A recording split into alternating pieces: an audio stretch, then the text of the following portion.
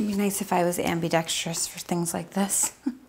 What does a mom do when she wants things done right? She does it herself. Welcome to season 2 of DIY Mom. When I started this renovation, it was summer and now it's almost winter. The fall has just slipped by so quickly, and it's been 2.5 months that we've been working on this really small apartment renovation.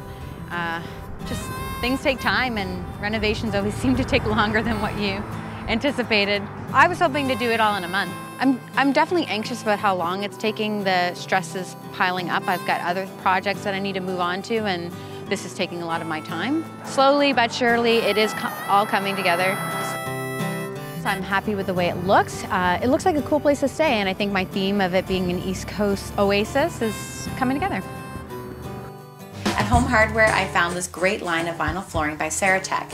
It has foam cushioning built into it to make it a one-step installation process. It clicks together easily and goes together simply. So I decided to take out the old flooring as it was smelly and dated and put in a wide plank engineered vinyl product that is low profile and great for a basement.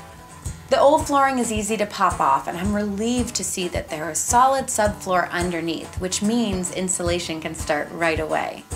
All I need to do is give it a good clean, and then I can get started. I've never installed vinyl flooring before, but I was seriously impressed by this product and how great it looks. The flooring needs to be staggered, so I prep and cut pieces as I go. I have a chop saw and a jigsaw, and it's best to cut and install one board at a time. The installation process takes a few hours in the bedroom, and because it goes in so smoothly and looks so great, I decide I better lay it down throughout the entire apartment.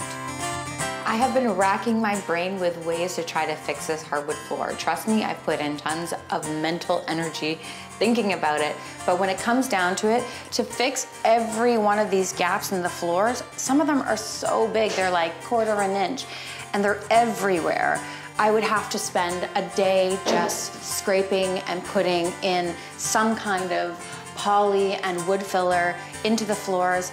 Then I would have to sand them down, and then I would have to stain them. So that's like gonna be at least 3 days of my life. So when it came down to it, I just didn't have the time or the money to spend into refinishing these floors. So I decided to go with the Dura Fusion vinyl floor covering, and it's been a godsend because it's so easy to put down and it's going in so quickly, and it's gonna make this place look really clean. This stuff is really heavy. I think it's like at least 50 pounds a box, so carrying 10 of these is a good workout. Should I ever decide to put the time and elbow grease back into repairing the wood floors, they're there underneath the vinyl and can resurface at any time.